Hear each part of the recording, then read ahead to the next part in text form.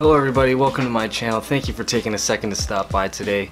Today we are taking a look at the Rode VideoMic Go onboard camera microphone. Good quality, very simple to use, plug and play, no power necessary. Nice affordable microphone as well. Now in this video we'll be taking a quick look at the VideoMic Go, how it handles some different sort of sound situations and testing it in different environments from different distances. Now before we take the mic out for a sound test, let's have a quick look at the product with a very quick unboxing. Here it is right out of the box. Disclaimer, this is not my first unboxing. I've been actually using it for a couple of weeks, but I just reboxed it so that we could do it for the video. Now,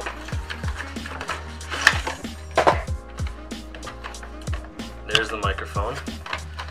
Just to give you an idea of how quickly and easily this can be done, I'm just gonna throw it on right now, plug into the side, and just like that, we're all set to go. Now mounting the mic is very simple. You just slide the shock mount into the camera accessory slot and use the fastener to tighten the mount into place. Plug one end of the 3.5mm cable into the microphone and the other end into your camera's mic or headphone port. No need to adjust anything. Your camera should automatically default your mic as the primary audio source.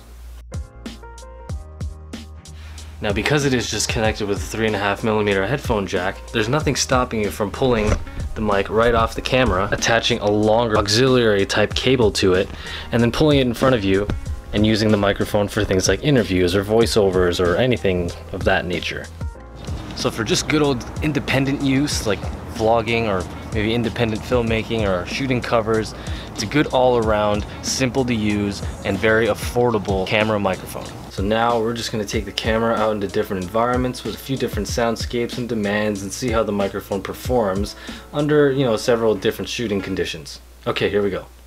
This is what it sounds like in a closed space, quiet room, no background noise, but no microphone. This is what it sounds like in a small, closed space, no background noise, but with the microphone. This is what it sounds like by a semi-busy street, outdoor, mild wind noise, no microphone. And this is what it sounds like by a semi-busy street, mild wind noise, but with the microphone. Obviously what's striking there is how well the microphone sort of handles wind noise, mostly attributed to that wind guard that the mic includes. For just like a stock windshield that's just included with the microphone, it's pretty good. I'm gonna say thumbs up for that. Just one that comes on board the microphone stock in the box ready to go. It's pretty good, and for just general vlogging use especially, thumbs up from me.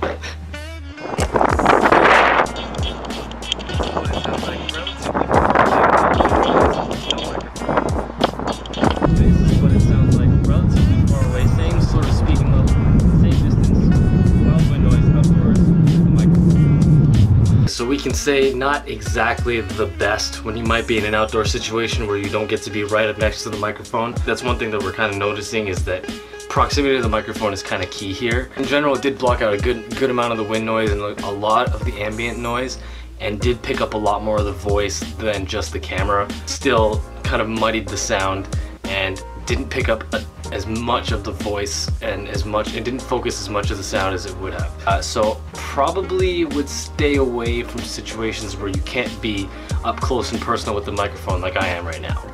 This is what it sounds like in a loud gym with no microphone. And this is what it sounds like in a loud gym with the microphone.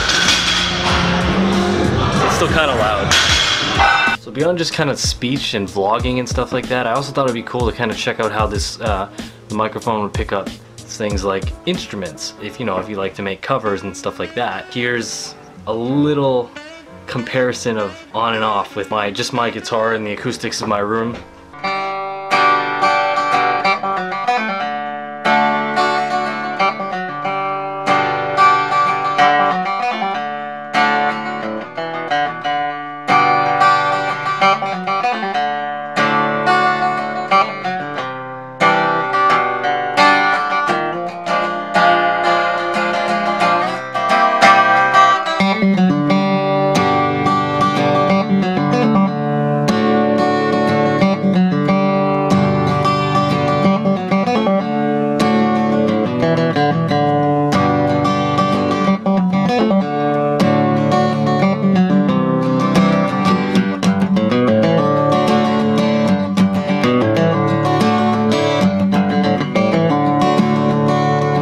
So as you can tell there, a lot more low end, captures sort of those slowly resonating tones, and just in general just a bigger, brighter, and fuller sound. Same sort of principle goes to apply to voice and instrumentation.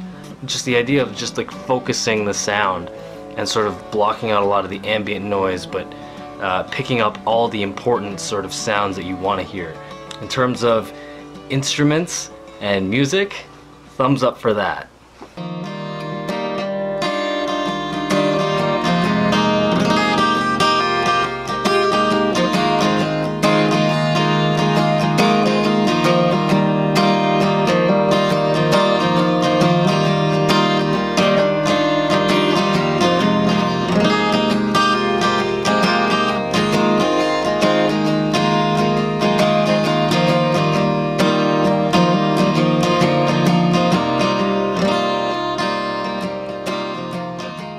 That's it. That's just a quick look at the VideoMic Go, a very simple, very easy way to elevate the quality of your videos, and it's just as simple as pulling it out of the box, plugging it in, and starting to record. That's the end of the video. Thank you so much for watching. If you enjoyed the video, please hit the thumbs up button. If you're new here, hit that subscribe button, and we'll see you all in the next video. Thank you so much for watching.